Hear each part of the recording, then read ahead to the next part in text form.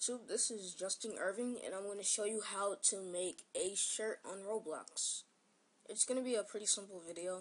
So first, what you want to do is open a shirt template.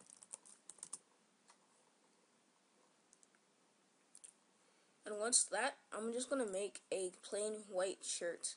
So what you want to do, you want to get out your paint bucket, put on like any color you want. There's that, just. Until you get to here, you're going to select the rectangle select. I'd say like around like right here. And then what you want to do, get the paint bucket out, hold Control and Shift, and it'll color in everything.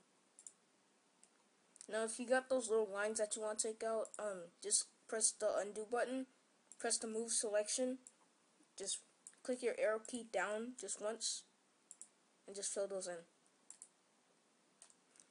And once you have that, for a neck hole, you can use your magic wand, select one of these sides, move selection, and kind of move it to the middle a little bit. And you can take the eraser, make it pretty big, say around like, maybe not 80, but like 65.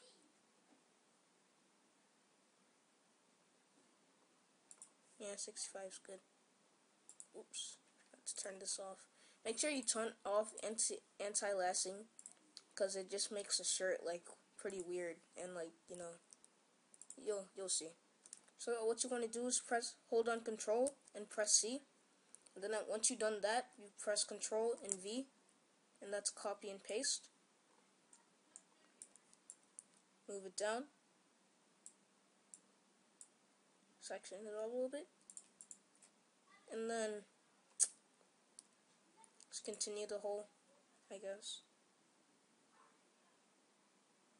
Just gonna make it like a 70. There we go. Continue that neck hole. Then you're gonna zoom back out, and this is the shading part. I'm gonna get out my shading.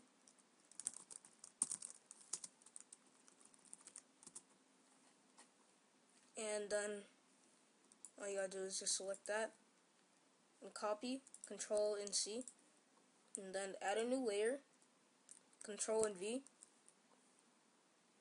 deselect, go to background, magic wand, Control and Shift, and then Control and C, and then go back to layer 2 and Control and V. And flatten the layers or combine them together, and now you have your you have your Roblox shirt. Pretty much easy as that. You can edit images by going to Google, try to make real life shirts like I do, and yeah, that's pretty much it. Thanks for watching, and I'll see you in my next video.